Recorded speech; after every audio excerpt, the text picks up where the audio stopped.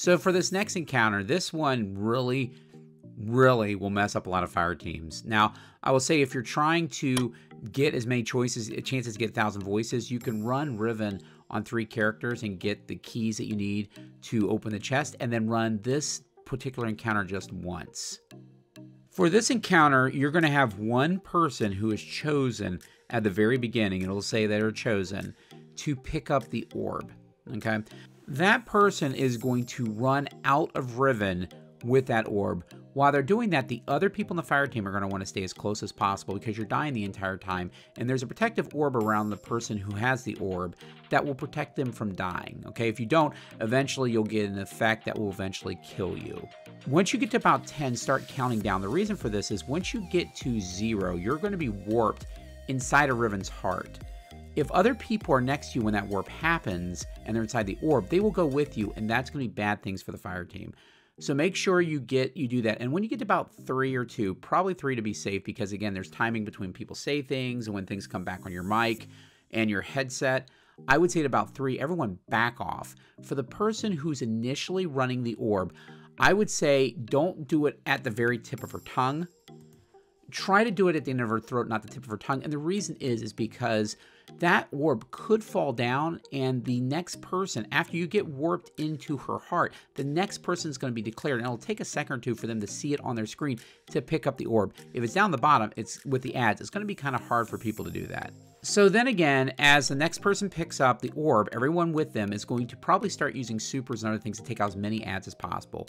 One thing to keep in this account, there is no DPS. So feel free to go ham and clear out the ads as quickly as possible. You'll want to stay as close to the orb runner again. The orb runner is going to be counting down. Now, once they get down to 0, there's something that's going to need to happen within the heart room. For the person who went in the heart room, your real goal is to kill ads and to pick up a taken strength that resets the timer on the orb on the other room.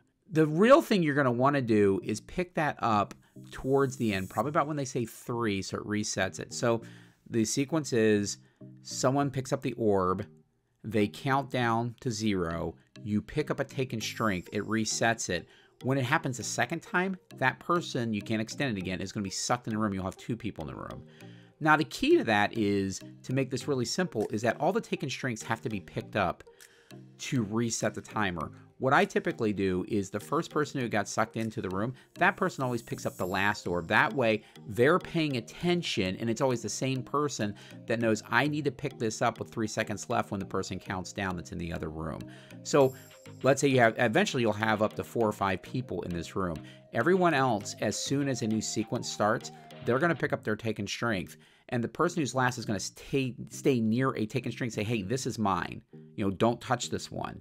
Now, if you do get messed up and someone misses their taken strength, you can't pick up a second one, right? Because that's the entire point, just like you did in Morgeth. So if you do get stuck, you can pick up a second one. But again, try to extend that as long as possible. The reason is you're trying to give the people on the other side as long a time as possible because they have a long path, and I'll show it here in this infographic, that they have to traverse to get to and finish this encounter.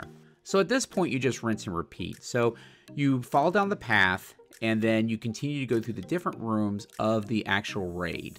At the end of each time, you're going to want to make sure, if you know you're going through, that you're going to stop and make sure the orb is in an area where it's not going to fall in a hole, it's not going to roll around, it's somewhere where everyone can get to really quickly before the next person picks it up. The goal of this is to, by the 6th person, is that the 6th person, and if you can actually get it quicker, the 6th person will get all the way through and dunk the orb, and that finishes the encounter. A couple things that can hang you up here is if people either get sucked in extra, because if you have an extra person get sucked in, that's basically then less people who can complete the traversing. And once you get towards the end, you're going to go through the rooms in the vault that have the other enemies, the bigger enemies in the hallways, and it's good to have at least 2 people there for one person to be able to kill them, because it's difficult for the person with the eye to be able to do that. So again, you're going to make sure you don't get sucked into the room. You're going to want to make sure that you pick up the last taken strength towards the end of the counter so you can extend things, and then you're going to want to make sure that you don't drop the orb in some area where people can't pick it up. If you do that, then you get to this encounter. Again, this is not that difficult, but it requires practice, and this is where a lot of teams get hung up. Once you get that, you get to the room that has a chest.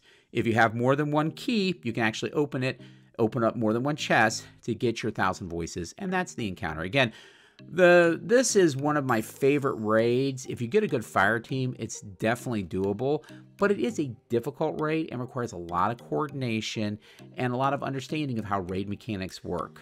So again, guys, if you like these videos, feel free to check out my other raid guide videos. I have an entire list where you can get those if you're struggling with other raids, but that's the video. If you like it, feel free to like the video, subscribe to my channel, check my Discord, and I'll see you Guardians in the Tower.